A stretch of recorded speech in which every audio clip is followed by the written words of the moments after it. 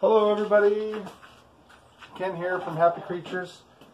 Wanted to put a little video on for everybody to show you what you can do if you have a Razor scooter and you've either lost or if the charger's broken, how you can charge these things. This is a 24 volt, so you can't just plug a car battery charger into it. You're going to have to do something different for this one. So we're going to put on our safety glasses and go inside here and find out what we can do. So the first thing you're going to need is a Phillips screwdriver. In this case, I've removed all the screws already except for just a couple, so it was taking a second to get inside here and show you what we have to do. So, taking these off.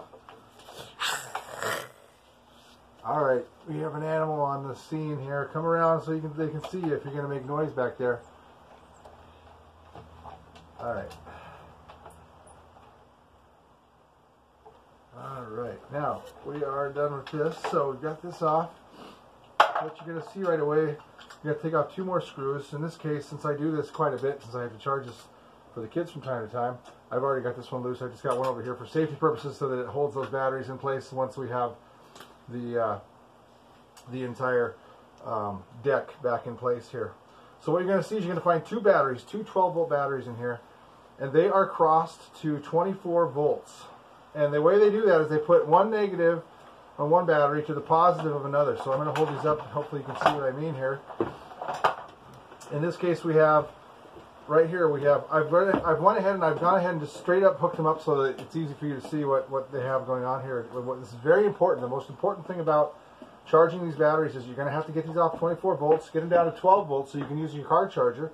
So this plug-in right here, this would normally be two plug-ins that go to a fuse over here. We've discontinued the fuse because it used to blow all the time. The fuse went bad, so we bypassed the fuse. We haven't had any problems with it, so that's how we run it. So this cord right here would go to excuse me, it's on this side. It would go down to a cord right here. You'd have to unplug both of these from one central plug down here. So you'd unplug. So the first thing you do is take the red and black that are going to each other, which would be going down to that fuse, and unplug them. So there. Now we've just made these batteries back to 12 volts when we did that. So now we're going to unplug the batteries from their other main pole over here, and we're going to bring them right out of here. Now you can see they're not attached to anything. Now we have a charger right here. And for the sake of the, what I use, where did I put them now? Here they are. And what I'm going to use to put these batteries into series so that we can charge them at the same time here with this battery chargers, I'm going to use these little jumper cables. They're actually prods for one of those electrical testers, but we're just going to use it today for this purpose because it works great. And what we're going to want to do is we're going to put both threads from the batteries together so that we can charge them. So in this case, we can see that there's a red coming up right here, and we know that this one right here is a red, and we have a red right here. So we can just plug this one right into the red, and now we have both the 12 volt. I'll just plug it in here. Now we have both the reds together. Then, in order to charge that, what we'll do is we'll just stick this in here, which will connect both of them together. And then we can take this one here, and that'll be running both of our positives. Our red positive lines will be able to charge right through this one right here. Now we're going to do the same thing with the black. We have a little more complication here with the black one because it has a plug-in where we have the inside part of the receptacle on this side. So we're going to have to be a little more creative for that one. So for the black, we're going to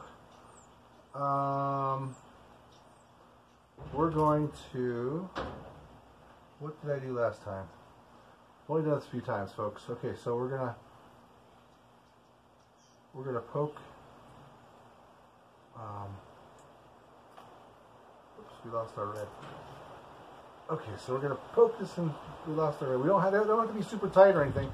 They just need to make contact with both reds. So we've got our red together there. Now we're gonna take the black one, and I'm going to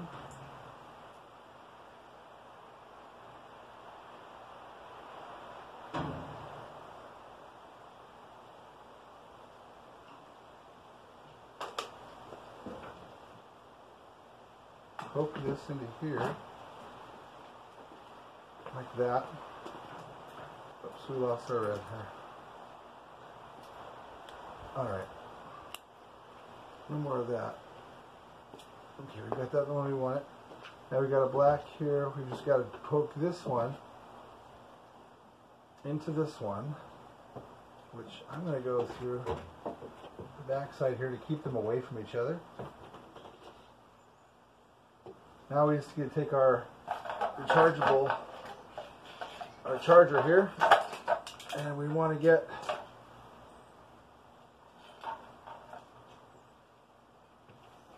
just like it looks here. We want to put this side on the red, so we'll put that right on there.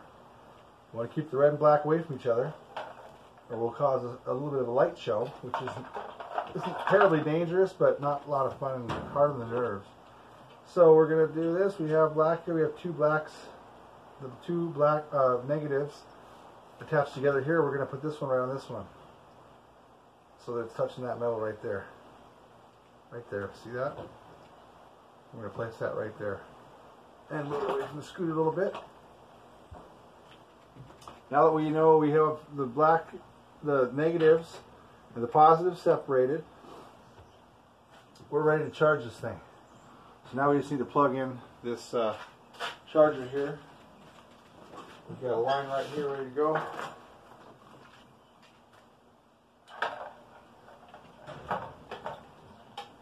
And so, double check one more time. And then we're going to plug this thing. Oh yeah, let's make sure this charges on the right setting. 2 amp, 12 volt, that's what I'm looking for. So now, we're plugging this in.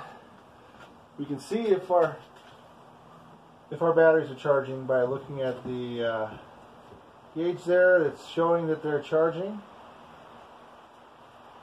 It looks like they are